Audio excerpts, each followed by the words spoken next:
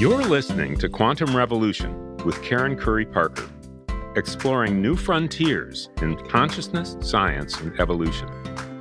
Join us in intimate conversations with cutting-edge scientists, spiritual leaders, artists, disruptors, and visionaries who are working towards reframing the narrative of our future by healing the rift between spirituality and science, reclaiming creativity, and laying the foundation for a new world.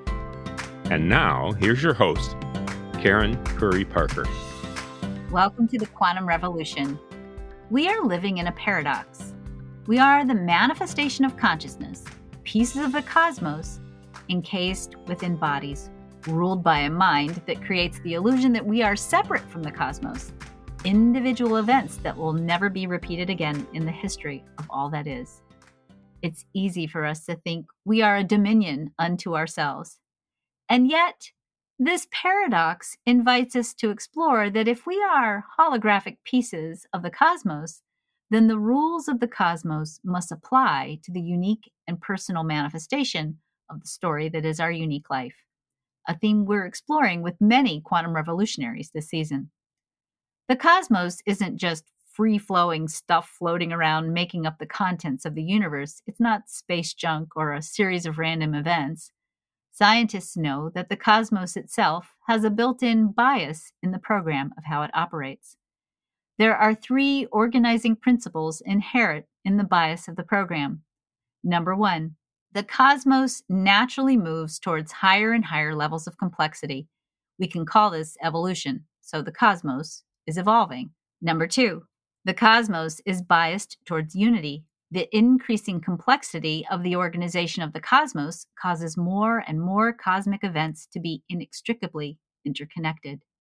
And number three, the cosmos is biased towards coherence, not chaos, as so many of us have been taught. It is through chaos that we are reorganized towards coherence, a state where energies are aligned and functioning together at a high level.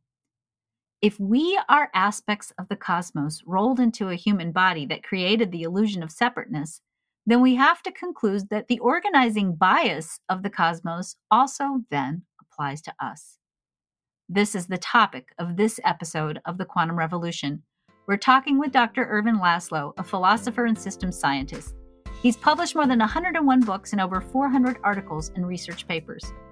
He's also been the subject of a 1-hour PBS special, The Life of a Modern-Day Genius. He is the founder and president of the international think tank, the Club of Budapest, and of the prestigious László Institute of New Paradigm Research. The recipient of various honors and awards, including honorary PhDs from the United States, Canada, Finland, and Hungary, László received the Goya Award, the Japanese Peace Prize in 2001, the Assisi Mandir of Peace Prize in 2006, and was nominated for the Nobel Peace Prize in 2004 and 2005. Today we're talking about his new book, The Wisdom Principles, a handbook of timeless truths and timely wisdom. Hi, everyone. Welcome to Quantum Revolution. I'm Karen Curry Parker, and I am honored to have with us today Ervin László, who we have the pleasure of interviewing pretty much every season because he's one of the most prolific writers and global change agents that I know. And every time we have the privilege of talking to him, I always walk away with my mind completely transformed and my hope restored, which is, I think, a beautiful part of the work that you bring. So welcome, Dr. László. Nice to have you here with us today. Wonderful to be again here with you, Karen. We're going to be talking today about your newest book, which is just being published a small window before your next new book comes out. But we're going to be talking today about the dawn of an era of well-being. And I want to break down some of the core concepts that you cover in this book, because I think you do such a beautiful job of helping us understand why things like sustainability issues, climate change, wealth inequalities, breakdowns in social structures, the impact of artificial intelligence, and of course, even pandemics, why these major disruptive cataclysmic events are actually illustrating for us that we have an opportunity from this to create change on the planet. How do these destructive, stressful, frightening, unpredictable events herald the beginning of a new era? Because it's a learning process. Learning is not just something smooth. Somebody tells you something and you add it to what you have.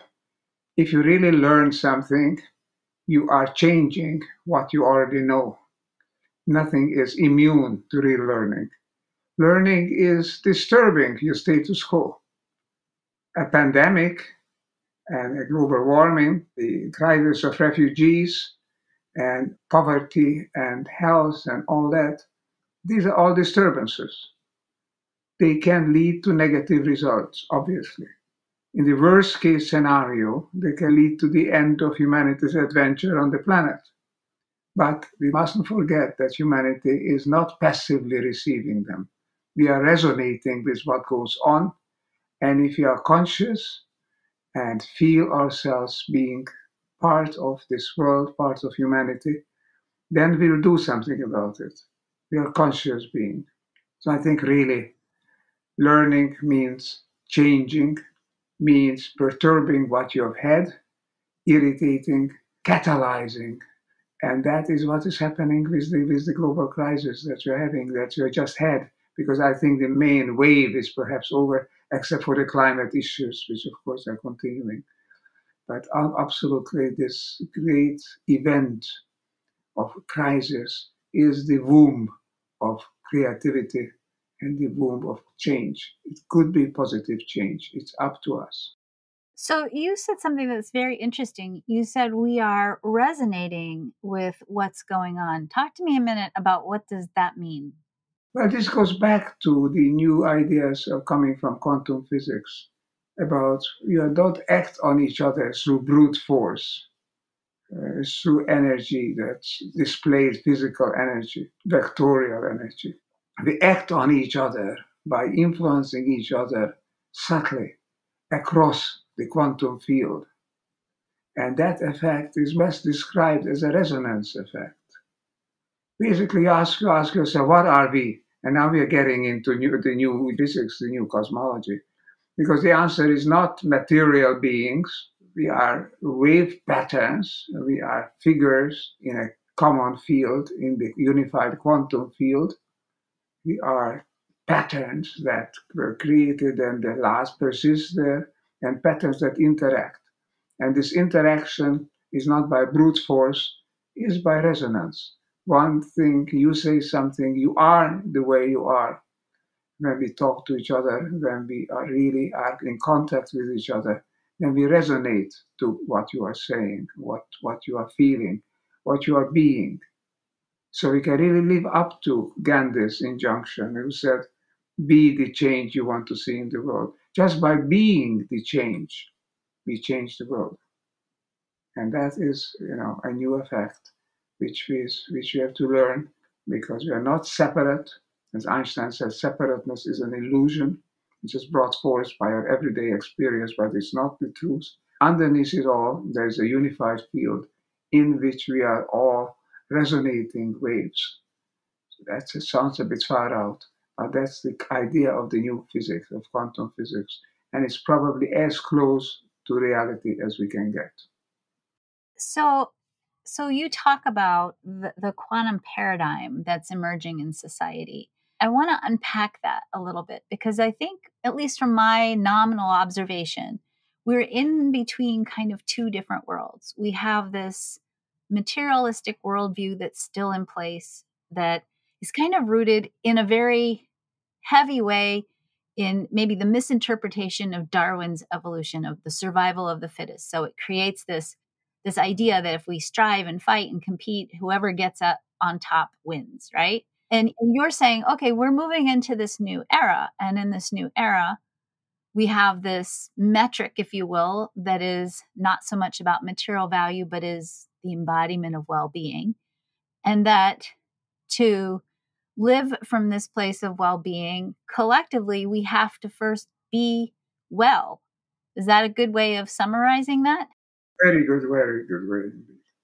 It's not just I'm saying this about Darwin's theory, the new biologists are saying this.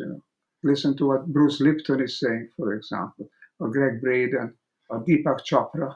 These are people who can translate the new insights that coming forth in the quantum sciences, translate it into coherent and understandable concepts so we can all live with or resonate with. It's not the strongest, the most powerful, and the most aggressive that survives. Unfortunately, there is a kind of a day-to-day politics where that is still the case, where those who are the loudest and the most aggressive get to lead. But that is a bad way to go on. And there is a new wave coming, whereby a critical mass, even people, a smaller groups of people, change the way they think and they change the world around them. I can say that there's an evolution not only of biology, the evolution of culture, our mindset, our worldview, and it evolves in tune with the world around us. Because if you are sensitive, if you pick up this information, if you resonate with it, we evolve in line with what is happening in the world. And with what is happening is underneath the noise, the chaos, the randomness, underneath there is a process, the process which we can find through the new sciences, through the natural sciences, from cosmology to even psychiatry. We find that what is happening is the increase in coherence, increasing in contact and communication, bringing with it an increase in solidarity, in compassion, in moving together. That's the positive aspect, ultimately expressed as love for each other, not for any conditional way, that's what do I get out of it, but because we feel ourselves becoming part of the world around us. It's an old feeling. William James, the great psychiatrist and philosopher, said, who wrote a book on the religious experience. He said the religious experience, in a more general way, any new genuine experience, is the experience of being part of something larger than we are. So there it is. I think this new communication, this new interexchange that is coming about between people and the rest of this planet is auguring well for an evolution toward belonging, toward oneness, toward feeling ourselves part of each other, which is supported by the new sciences, by the quantum sciences. New biology, new psychology just confirms what the ancients had known, what the new quantum sciences now rediscover, and what we learn when we learn it. We don't learn something new, we have an aha experience. We rediscover what we have known. Because sensitive people know that we are not separate. They know that we belong to each other, that ultimately we are at one with each other. I love that you qualify that for sensitive people, because we've been talking on and off with all the different interviews we've been doing this season with people about what if anxiety is real? Meaning, what if what people are experiencing as anxiety is really their inner knowing that's saying, hey, the way we're living right now isn't in alignment with what we know is truth, and it feels uncomfortable or wrong. We went off the wrong path. It's difficult to say since when, but certainly throughout the 20th century, especially in the second half already of the 20th century, we have gone off in an artificial path, trying to create the world around us in the image of our own wishes.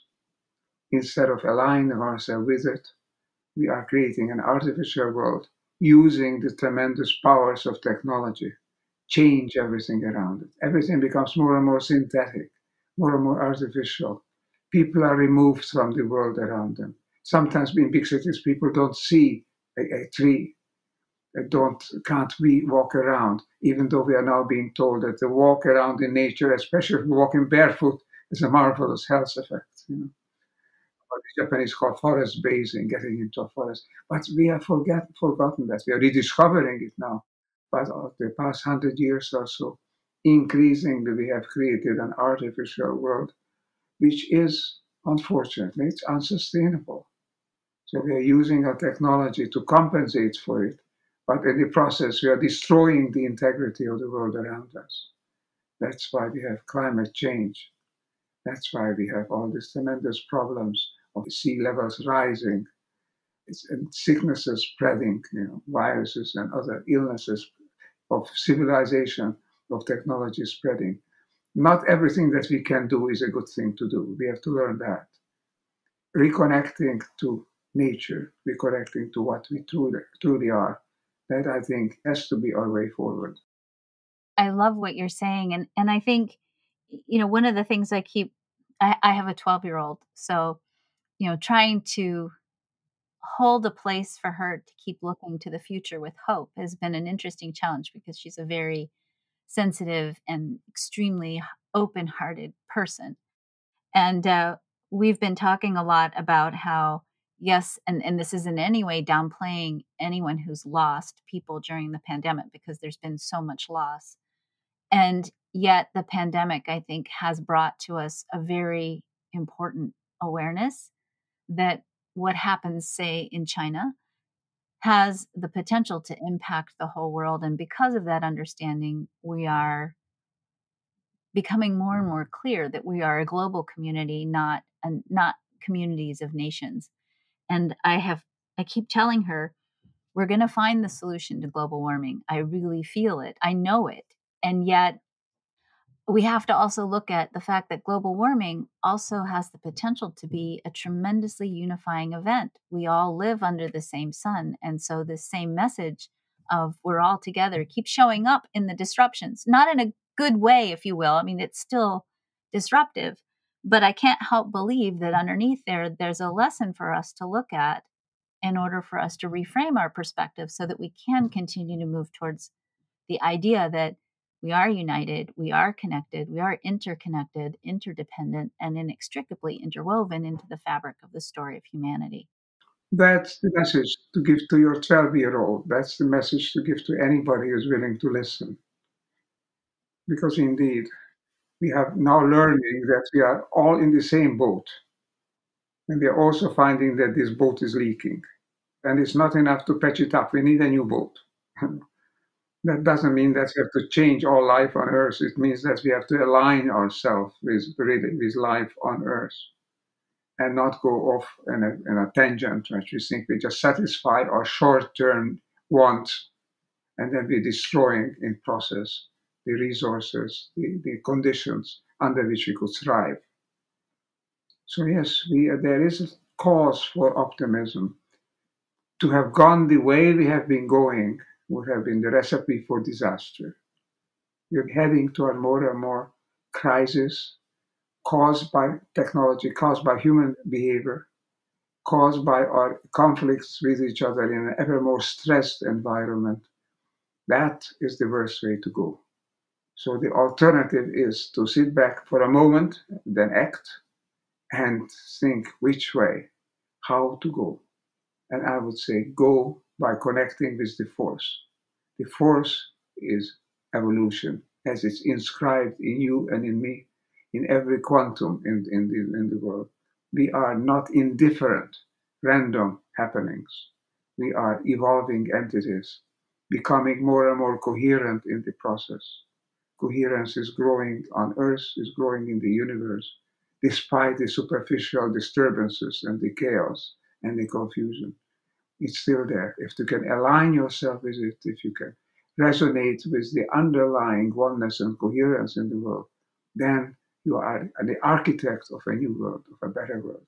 We can do it, but we must become sensitive to what we are and sensitive to how we pick up what is going on around us. We are learning that now, and that is a very positive and important factor. Very well said, very beautifully said. So I love that you say we have to be the change, and you're advocating, or you're saying we're entering into an era of well-being. And I think one of the things I've heard many of the amazing thought leaders we've had this season say to us over and over again is we have to embody, in your words, the field of information that creates well-being. So when people are saying, okay, I'm going to become embodied expression of my well-being, what if they feel like that's selfish? And I'm saying this because there's so many sensitive people, I think, in our world who are trying so hard to fix everything because their hearts are aching that they forget to turn to themselves first. Do you have anything to say about that or any thoughts on that?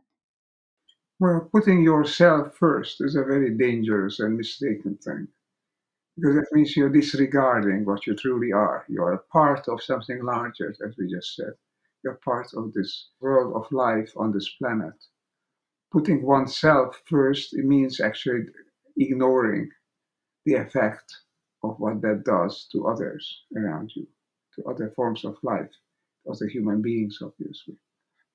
So I think what we need to do is understand that the whole is truly what we have to take care of. The whole system. If you take any one part of it, we are what is known in the system sciences sub-optimizing it. You're not optimizing its benefits. You are just channeling it to one part. And that disrupts the wholeness of the system. Nature is whole. All things work together. A healthy organism is whole. You know that every cell, every organ must work together with every other if the organism is to be healthy.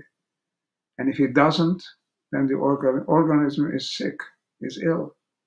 If this detached part is begins to just look after its own interest, then we have a name for that. It's cancer. You know, health means wholeness.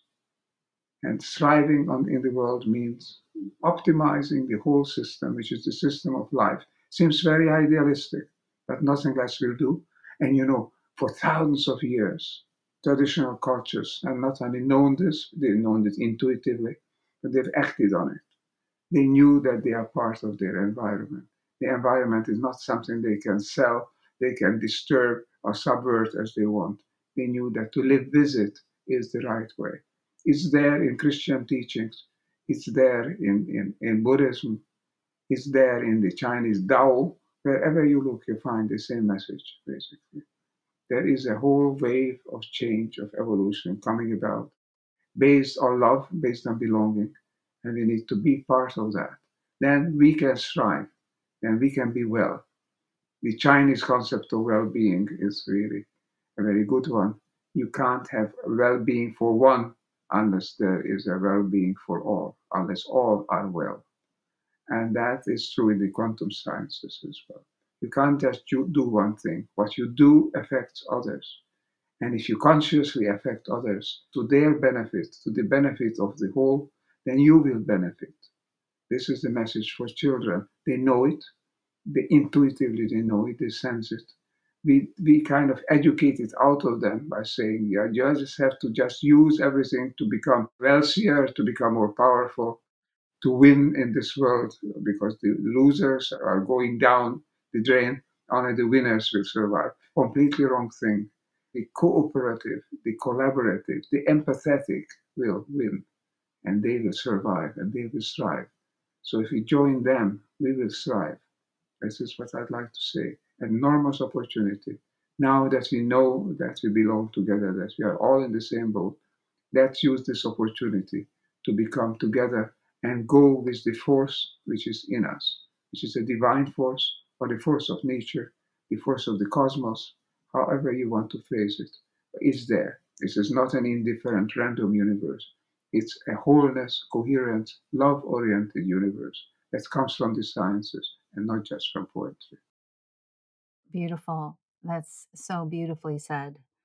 So I usually end with having my guests envision the world of the future, but you do that in every sentence that you speak. But if you want to end with just a vision of what you see as the potential fulfillment of the story of humanity, what does that look like to you? I've actually tried to work that out, but it becomes quite a little essay working on the social and economic implications of that. Let me just say, the world that I would see is the world in which we are at home, when we are where we are one, when we are one with others and with nature. We feel that, we know it, let's, we now have it substantiated by science, so let's act on it. The future world will not compete to the detriment of the competitor. The future world can have spirited competition, but it will all work toward the greater good of the whole. the whole system. We are wholeness-oriented beings. We have forgotten that. We have become fragmented and disoriented from this wholeness and diverted away from it. It's time to come back. I think this awakening that is going on now, this questioning that children are doing, that sensitive young people, sensitive people of any age are increasingly doing, questioning. Can we go on the way we have been going? Yes, go back, but not the way we have been going. Go back to something deeper and more natural. And that's going back to the integrity and wholeness which is there in every leaf of grass. Beautiful. Thank you so much for joining us today. You have several new books and one more coming out in January. We have The Wisdom Principles, a handbook of timeless truth and timely wisdom. This is a great book that has wonderful, rich, deep, short chapters at the beginning that you'll need to take a week to think about each chapter. Your new book, The Dawn of an Era of Well-Being. And what's your next book coming out in January? What is this one called? Yes, it's called The Upshift, Thriving on Planet Earth. It's a guide. It's meant to be a guide, a personal guide. How can you, each of us, each person who is now reading this or listening to this, how can you become a positive agent of change, leading to thriving instead of conflict and decay? That's I'm trying to describe in about 150 pages or so. My task is that I'm still working on this. I'm trying to polish it to make it as clear as possible. We need a message that's understandable and that we can all acquire, not because we want to accept the authority, but because we feel that it resonates with us. It's something that we have known and it's now being spelled out. I'm just trying to spell it out. Thank you. You can find Ervin László's books on Amazon, Barnes & Noble, anywhere where you can buy a book, online or in a bookstore if you go to bookstores these days. So as always, it has been just a tremendous, tremendous honor and a huge heart-opening, mind-expanding conversation with you. And thank you so much for giving us your time and your wisdom and sharing with the world everything that you are and all that you know. Just really grateful to have you here with us today. Thank you. Thank you, Karen. Sharing is the key word, yes. We have to share whatever wisdom or information we possess, because together we can do it. And so let's get together, let's communicate. And you helped me to communicate. Thanks for this great achievement. According to Dr. László, the purpose of life is one which manifests in two different ways. One of the manifestations of the purpose of life is the evolution of the actual body, the living organism that you are experiencing as you. And of course, the collective evolution of the human form over time. The evolution of the body is biased towards higher and higher forms and levels of coherence. The other manifestation of the purpose of life is the evolution of consciousness, of the mind associated with the living organism. This evolution is also towards higher and higher levels of oneness and more profound and encompassing forms of love. The matter-like and the mind-like evolutions unfold simultaneously. They're distinct, but not categorically separate. They are processes in the same universe. Chaos and disruption are merely symptoms of evolution and growth. We are no longer at a stage where we can pretend that we're not consciously responsible for our evolution. This is the tertiary paradox we are living in.